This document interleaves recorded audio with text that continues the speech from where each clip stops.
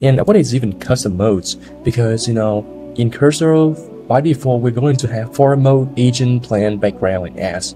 Cursor actually lets you, design your own modes. As you can see here, I have my own mode, which is audit. I can click on it, and I can start using it just like the other form modes. And what's even better is that, there is an entire marketplace or like a playbook where you can share your configuration or adopt other people configuration for custom modes. So you can see here, there is a lot of great modes that you can learn from here.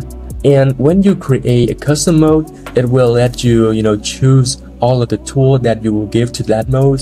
So for example, I want to have code review mode. And because, for code reviewing, as I said earlier, do not touch my code. So I'm going to untick edit tool. I also I want to keep the run tools because, when you review code, you also want to run the code to make sure that it works. MCP tool, yeah, I think it's not necessary in reviewing mode. So I'm going to untick that. Only search and run tools are allowed. Maybe I want to choose the model. Maybe just choose the best model here. I want to choose Sonnet 4.5.